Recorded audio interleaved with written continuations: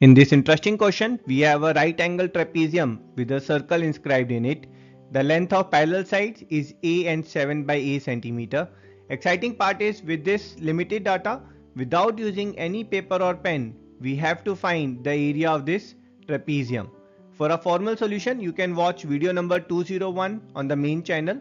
Here let's discuss the logical approach. Let's make copy of this figure.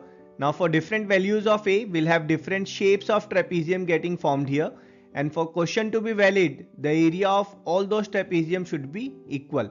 Let's take a case where a and 7 by a are equal to each other. With a equals to 7 by a, we are getting a square formed here. Solving this equation, we are getting a square is 7 centimeter square. But a square is what is area of this square, and area of square is also equals to area of this trapezium.